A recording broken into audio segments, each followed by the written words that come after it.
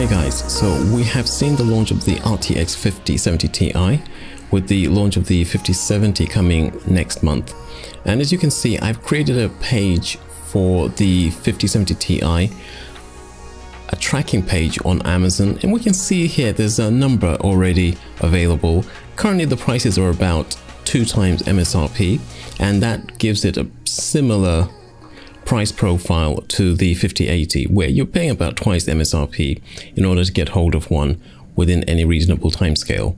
Now, there are also supplies coming in at Newegg, where quite often they are coming in at MSRP, and you have to be really quick. There are MSRP deliveries coming in to Amazon as well, quite often being sold by Amazon, and you'll find that you have to be super quick. On Newegg, you also have a wide range of cards available, and you also have what they call combo deals. Now, the combo deals sometimes can actually hang around for several hours, so this is probably your best bet of getting a reasonable deal on the 50 series cards, 5090 through to the 5070 Ti, if you want to get it, you know, at a reasonable price, and you want to grab some kind of TV monitor or a power supply along with the graphics card.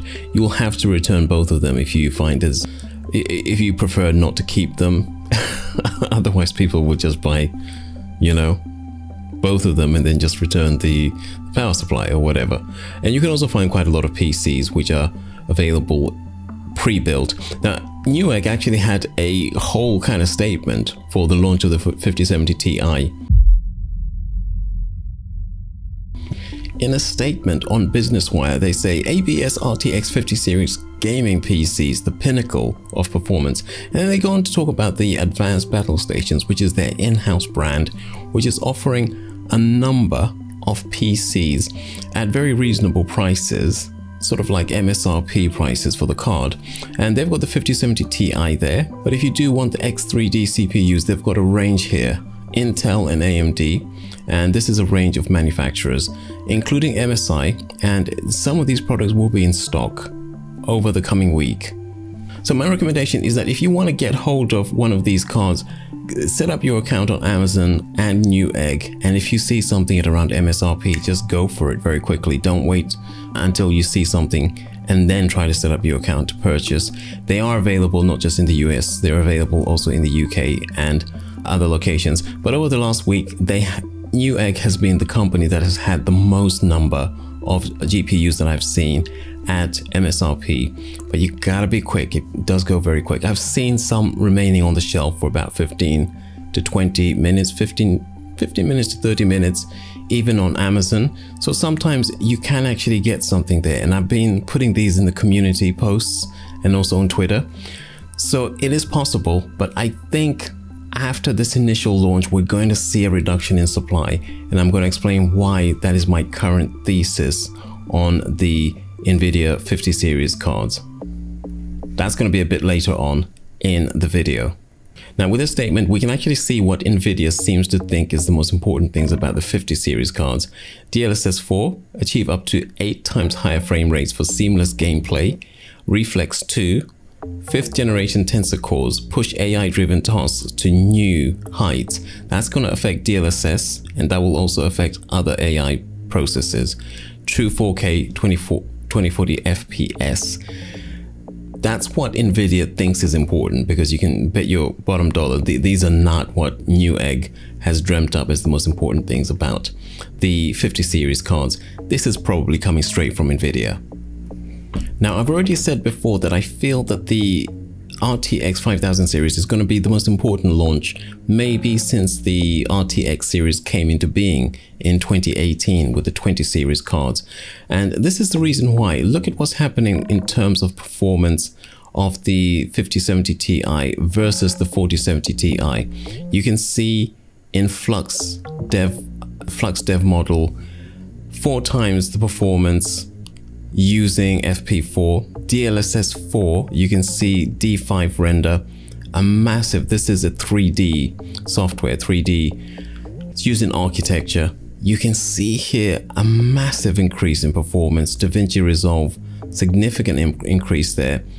And then with the games, we've got massive increases in performance in many of these games, including Indiana Jones and the Great and the Great Circle. So this is DLSS 4 at work, and I think gamers are going to love DLSS 4.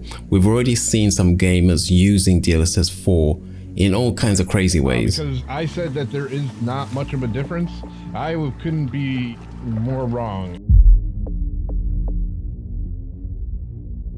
Yeah, you can definitely tell on the left side with the DLSS 4, there is more detail, especially in... One gamer has even managed to get DLSS 4 working on an RTX 20 card, and with very good results, with pretty damn good results.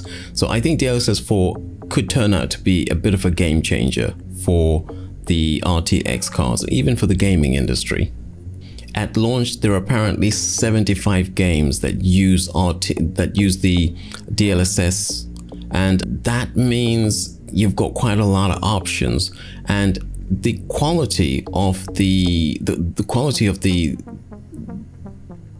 graphics has been improved in all sorts of ways, with all sorts of AI additions to the way things work inside of games and inside of 3D renders. So the quality of the images seems to be significantly improved with RTX and also with DLSS. When we take a look at the specs, it's very difficult to actually see the difference between the 4070 Ti Super and the 5070 Ti. We've got DLSS 4. We've got AI tops which have doubled from 706 to 1406. That's the single biggest difference that I've seen. And there are some metrics where it's actually gone backwards, which is kind of incredible. But the other thing that we're getting is faster memory. Now, if you're using very large models like the Flux models, these can actually benefit from the higher memory bandwidth, especially with just 16 gigabytes of memory. So that's going to be an improvement alongside the TOPS improvement in AI TOPS. I think also with the new Tensor Cores, that's something else to look forward to. But I think for people using these cards for AI, there's something to look forward to in terms of improving from 4070 Ti Super. But even if you're gaming and you're still on the 20 series cards, you can probably get quite a boost in overall performance and quality by going up to the 5000 series. Maybe even if you're on the 30 series, there may be good reason to upgrade. I think as you look at the difference between the 4070 Ti Super and the 5070 Ti, you gotta be using DLSS 4, you gotta be using the AI features to really enjoy the benefits of the new cards. I haven't seen anything else that really stands out as much. Now here is what we're up against with the 50 series. This is a stock update from Overclockers UK, which is a retailer for these types of cards. And they're saying the 5070 Ti sold out and pre-orders opening soon. 5080 sold out, limited stocks arriving weekly. I have seen that the 5080 is coming in dribs and drabs.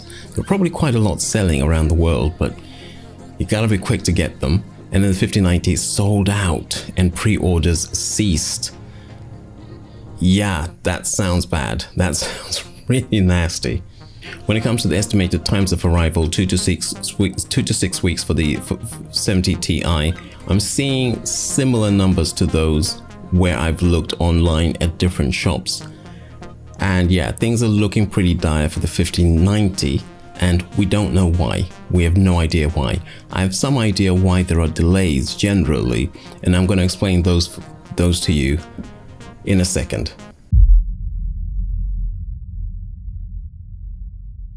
So there are worrying reports in the Taiwanese media about what's happening with Nvidia and their cards.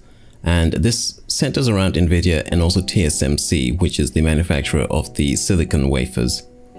Now, it turns out there was an earthquake in China, in Taiwan, in the Republic of China. And that happened in a province where TSMC have their factories.